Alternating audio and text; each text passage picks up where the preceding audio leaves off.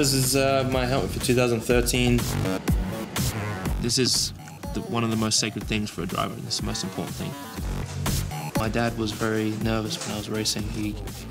You'd watch from the pits and he wasn't able to see when there's 20 or 30 cars going around the first corner. So it was important that we made sure we had a very bright color so it was easy to recognize. For me, I like to keep the same because the way I see it is when you look at the greats like Ayrton Senna or Prost, they all have the same helmet for their careers.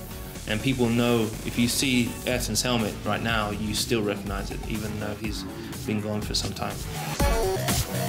I changed, used to have rocket red here, gone back to candy apple red, which is one of my favorite colors. And we've broken this down. Instead of having one strip, we've broken it up a little bit. Always have Hamilton in the back here. I put some sparkly, it's got kind of a sparkle metal flake on it. A little bit of a change at the front. Changed the bolts to red.